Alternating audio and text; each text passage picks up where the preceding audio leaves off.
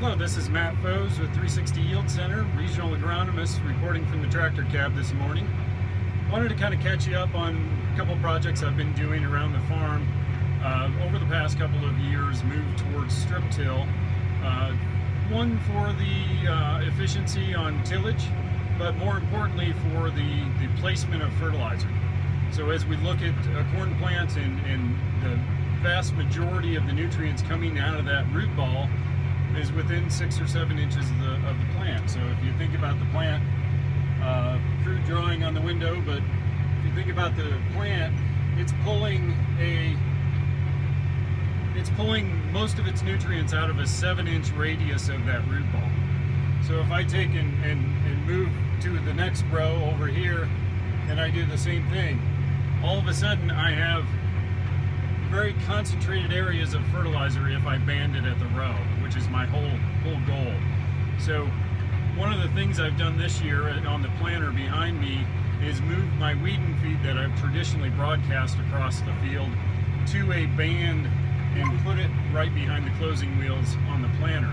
That way I get that 50 pounds that I normally would broadcast on top ends up going in the flower pot underneath the plant. So one of the things, if we do that, now we've got the effect of starter fertilizer, or a little bit of an effect of starter fertilizer out of that fertilizer that I'm putting on behind the where the young corn plants will be. One of the things I also want to do is monitor how much nitrogen I find in each one of these flower pots, and also in this row middle, that for all intents and purposes, as long as it's weed free, I'm not as concerned about what the nutrient value is, because most of my fertilizer is going to come out of this area. So what I did is I took soil scan out there last week, and I've done this about every week or 10 days since planting on this field. It's been about 3 weeks since it's been planted. And I'm measuring soil nitrates here between the rows and here in the row. And initially when I planted, I had about 12 pounds per acre. So this had nothing, no ammonia on it. It was just dry fertilizer in the fall. 12 pounds per acre of natural nitrate this spring in the bean stubble. Flash forward 10 days, 2 weeks, and I go back and I take from that same area of the field, and all of a sudden I've got somewhere around 20 parts per million, or 20 pounds per acre right here in the row middle, which is the warm weather that we had for a few days after planting, enhancing mineralization, releasing a little nitrogen.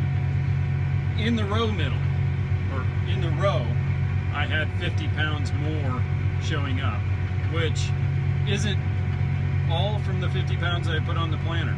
So by planting this and stirring the soil a little bit, it warmed a little faster than the row middle would have. So mineralization kicked in a little faster. Plus I had a large number of those pounds probably convert surface applied on both sides of the plant. So my theory is working right now. If I were to do the N calculator on soil scan, this says for my yield goal I need about another 200 pounds. This says I need about another 145.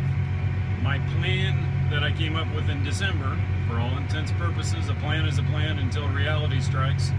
My plan was to end up with putting another 140 here, 2 passes of Y drop. So for right now, that's working out all right.